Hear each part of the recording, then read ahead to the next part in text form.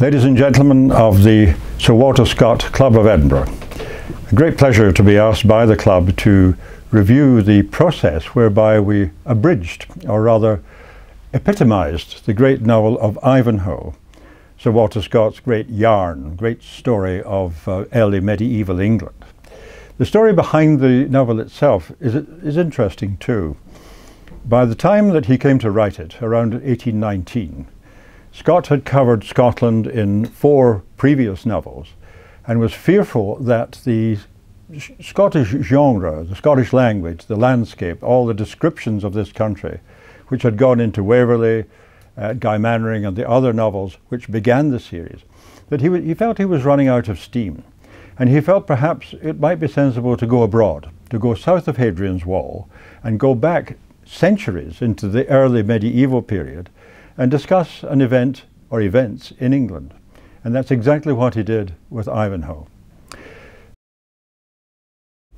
Back in the 15th century, Ivanhoe was an estate owned by John Hampden, a famous figure in English political history, who was unfortunate enough to hit the Black Prince accidentally with his tennis racket when they were playing a game of royal tennis.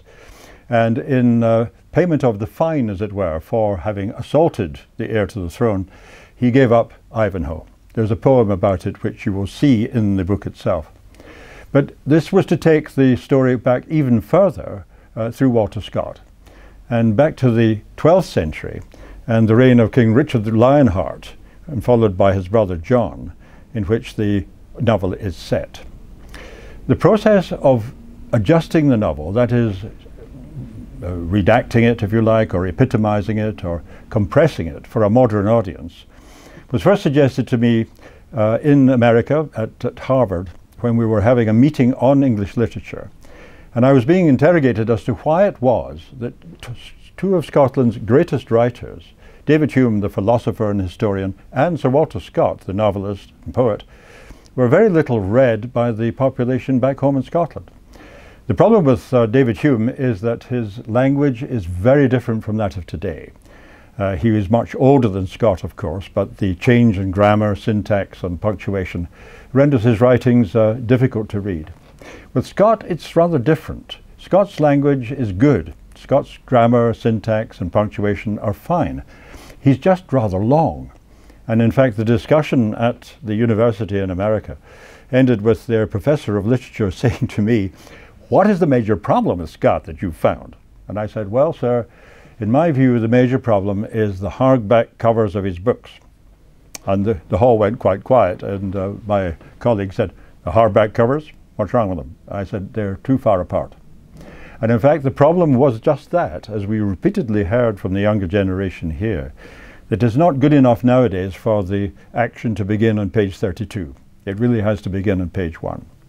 So that began the process after discussion with the editor of Ivanhoe for the Edinburgh edition of the Waverley novels, the definitive work on the text.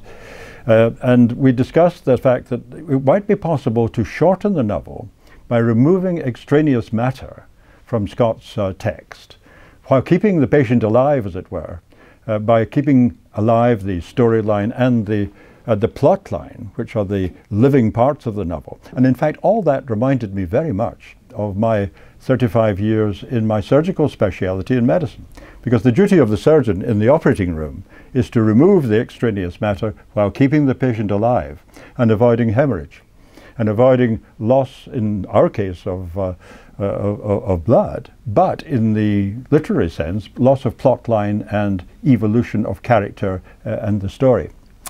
So that's what we began to do. And I removed a huge number of commas and semicolons, etc. I shortened paragraphs and I shortened sentences. I think I removed more colons than any of my colleagues in abdominal surgery.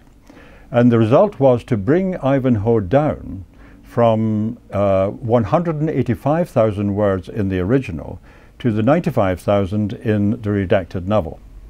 And the other great joy of doing this work was to see how clever Scott had been to recapture the language and the sights, the sounds and the smells of medieval England. Both Gurth the swineherd and Wamba the Jester are furnished by Scott with a delightfully dry sense of humour. And their reactions to and association with their master, Cedric of Rotherwood, is one of the joys of the novel itself. But also keeping the context together of the relationship between the Norman barons, including Front de Boeuf, for example, or the Templar, Brian de Bois Guilbert, who sinks to fathomless depths of dastardliness in the novel, in comparison to the Saxon hero, who of course is Ivanhoe himself, so Wilfrid of Ivanhoe, to give him his correct title. That is one of the other joys, whereas the novel moves from conflict to conflict, Norman versus Saxon, freeman versus outlaw, Jew versus Gentile. And in that context, we should remember that one of Scott's most successful female characterizations is shown here.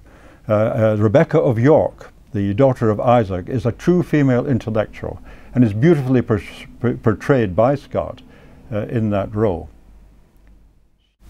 Another of the great joys of Ivanhoe is Scott's tremendous command of medieval language, literature, and indeed the vocabulary of chivalry.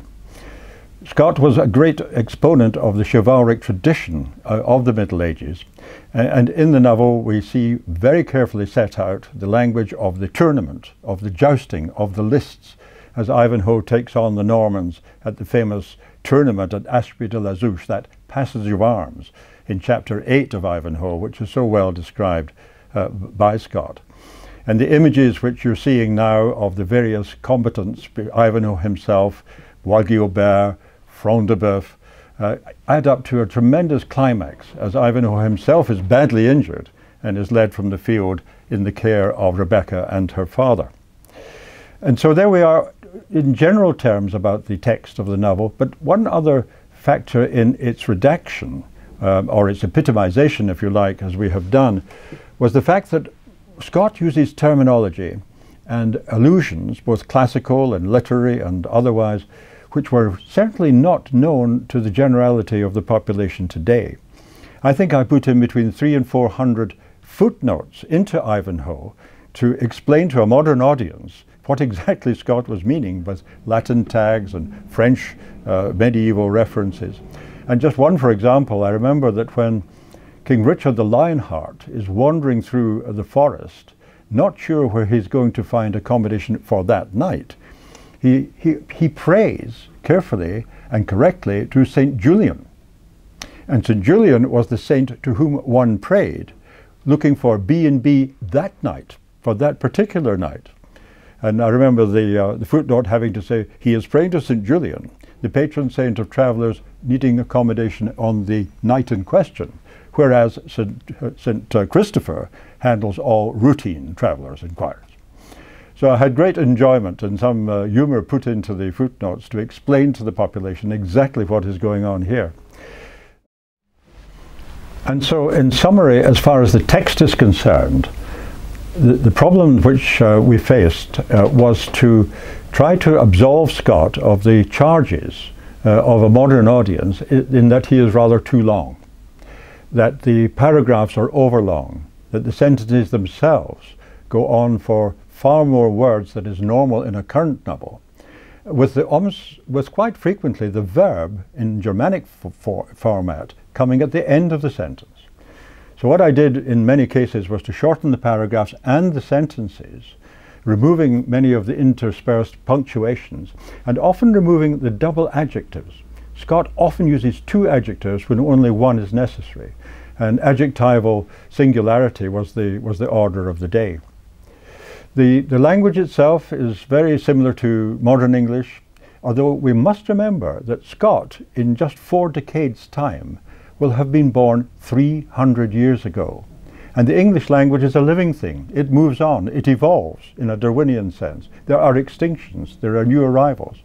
But there are not all that many in Ivanhoe, despite the fact that we're dealing with the early medieval period in England. And so the syntactical changes were the centerpiece of the changes made to the novel itself. The reduction in word length came down to 95,000 words against about 195,000 100,000 in the original.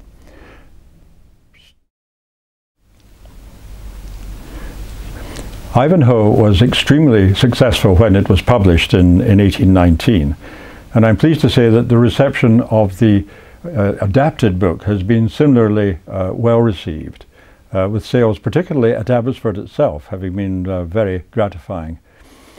Particularly I was delighted to hear from Graham Tulloch, Professor of English Literature at Flinders University in South Australia at Adelaide, that he thoroughly approved of the attempt to redact the novel, in other words to encourage the modern and younger generation, more used to social media and to electronic communications, which were not available in Scott's time, of course, to bring them to terms with the novel itself, starting on page 1 and keeping together the storyline, plot line and character development, which is the essence of any great novel.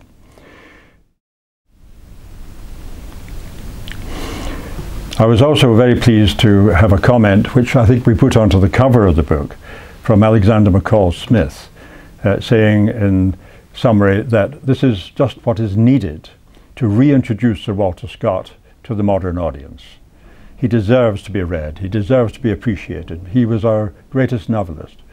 But I suppose looking back, one might just make the comparison with automotive vehicles.